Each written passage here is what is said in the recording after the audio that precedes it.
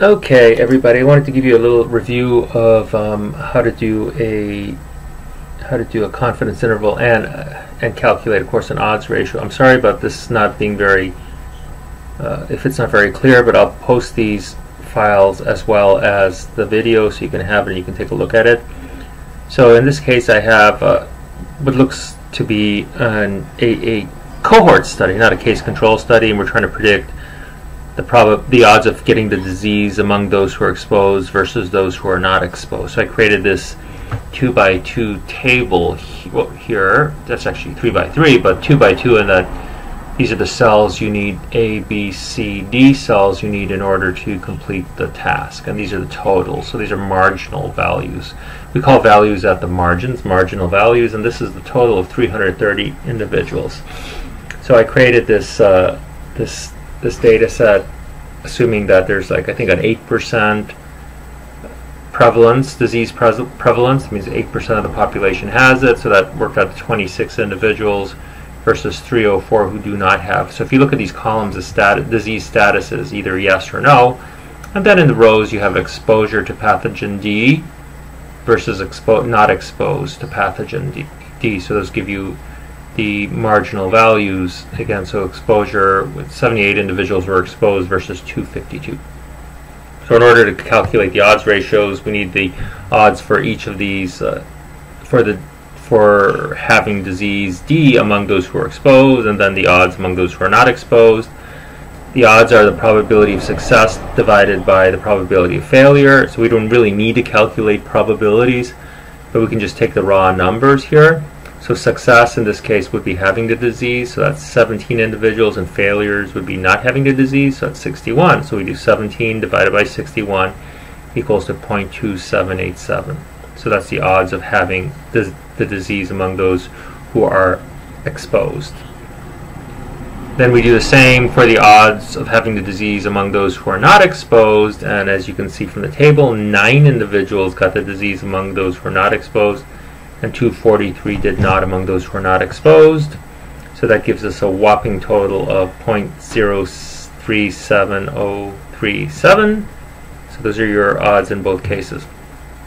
And then we needed to calculate the odds ratio. So I asked the question, what is the odds? That should be, what are the odds of having disease D for exposed versus non-exposure? So in that case, we use the formula we learned before. So it's not much of a formula, it's just dividing the odds of exposure of disease D among those exposed to the odds of disease D among those not exposed. Again, this can translate to a cross here, right? 17 times 243, right? Divided by 61 times 9. And that's what I did here. So you can set it up either way, it doesn't really matter. Our total here is 7.52, and I'm going to leave this here now. We'll do the interpretation. So this is obviously greater than 1, so exposure does indeed result in an increased odds of having the disease. So it's a risk factor. So what is the 95% confidence interval, your favorite part? So if you remember, in calculating the 95% confidence interval for an odds ratio, we're dealing in what's known as the log odds scale. So it's a natural log scale. And to eventually calculate the confidence interval, we're going to have to return it to the odds ratio scale.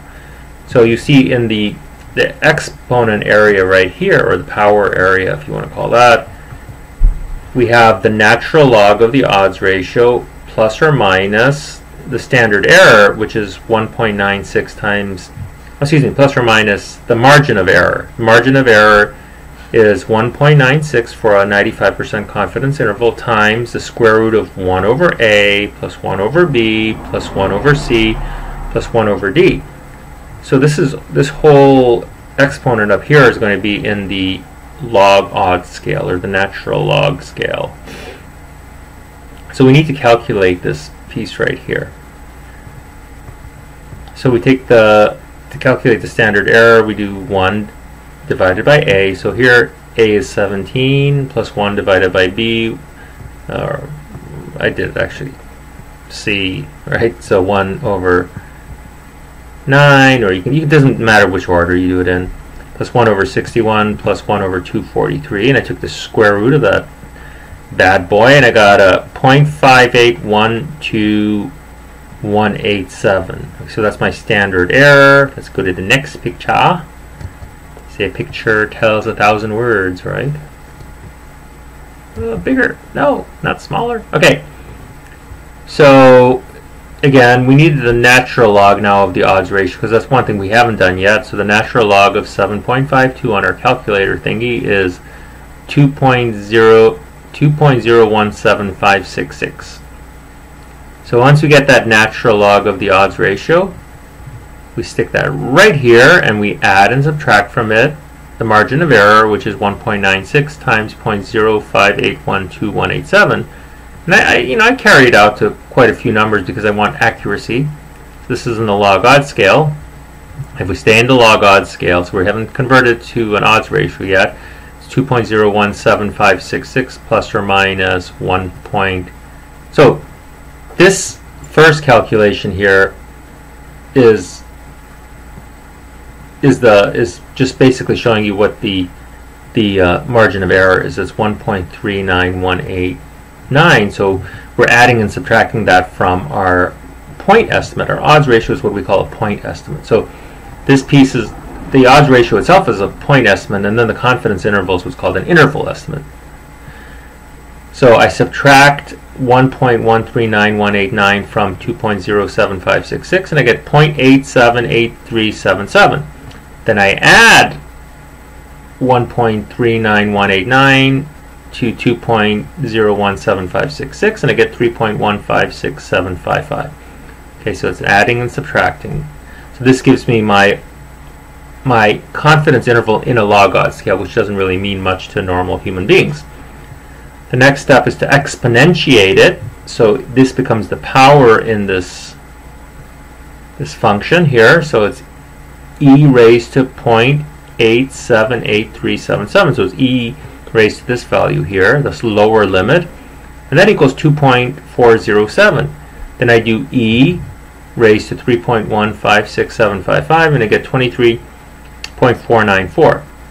Now this one I limited now to 3 significant digits because this is where what I'm going to report. Okay, and then of course I return my log odds themselves back to the odds ratio.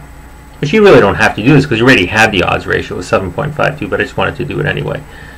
Now I interpret this as exposure to pathogen D resulted in a 7.5-fold increase in the odds of acquiring disease D.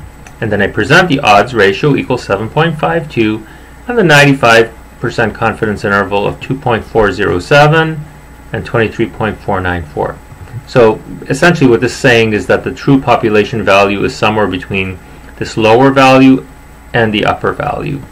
Now I will note that since this does not cross 1, that means 1 is not contained within this 95% confidence interval, we could actually say that this association is significant. So there is a significant relation between exposure and having disease D.